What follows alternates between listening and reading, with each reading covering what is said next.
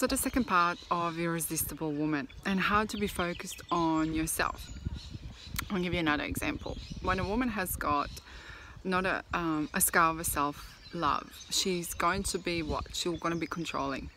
So if she's not loving herself enough, she's going to be in control.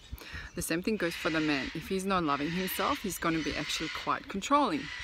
Then the second part, it could be because of the scar, because it could be something that happened in his past.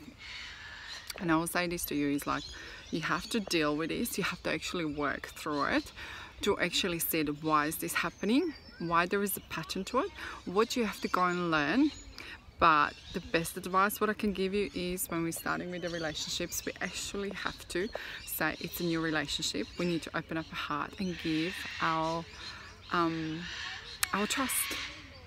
So the best part is, what you have to work on it for yourself and put on a vision board, is trust. So love and light to everyone from Yelena.